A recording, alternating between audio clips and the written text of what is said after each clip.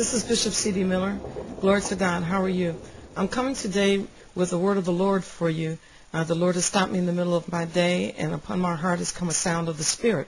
I'm reading today from the book of Deuteronomy, chapter 1, and it reads this way. I'm going to take my time and read it slowly for you.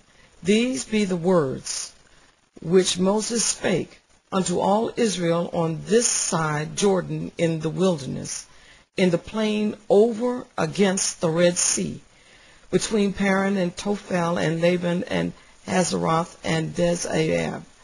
There are 11 days' journey from Horeb by the way of Mount Seir unto Kadesh Barnea. Verse 3. And it came to pass in the 40th year, in the 11th month, on the first day of the month, that Moses spake unto the children of God according unto all that the Lord had given him in commandment unto them. After he had slain Sihon, the king of the Amorites, which dwelt in Heshbon, and Og, the king of Bashan, which dwelt in Ashtaroth in Edrei, on this side Jordan, in the land of Moab, began Moses to declare the law, saying, The Lord our God spoke unto us in Horeb, saying, Ye have dwelt long enough in this mount. Turn you and take your journey.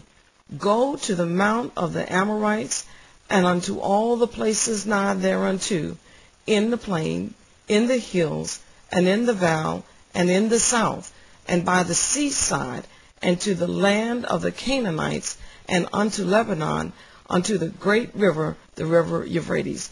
The word of the Lord is found in verse 6. The Lord our God spake unto us in Horeb, saying, Ye have dwelt long enough in this mount.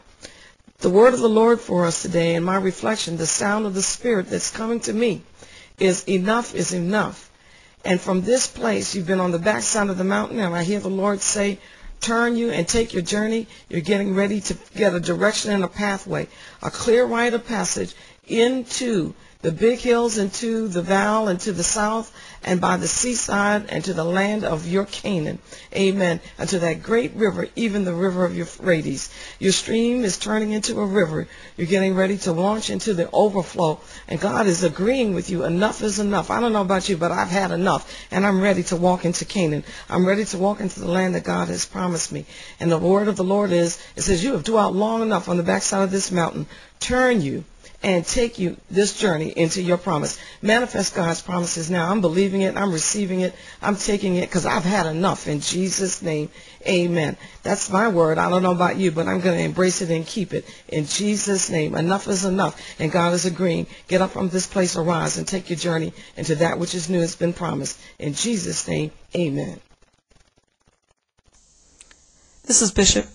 I would love to send you my daily devotional, Sounds of the Spirit. Please subscribe at bishopcdmiller.com. Look for the left gold button at the top that says Devotionals, and send us your email, and I'll send you a Sound of the Spirit daily. God bless.